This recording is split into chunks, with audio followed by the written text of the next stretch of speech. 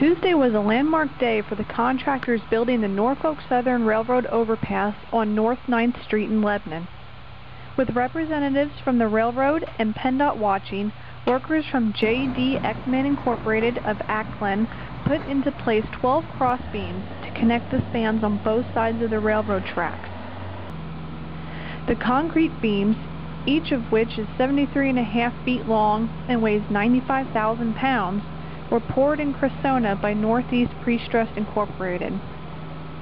A crane supplied and operated by a worker from Dickinson Crane Service of Reading was used to hoist the beams one at a time, while workers on the ground holding ropes tied to the beam guided each one to colleagues perched on scaffolding positioned it precisely into place. The bridge is on pace to be completed by late September. Then work will begin on its twin on North 10th Street.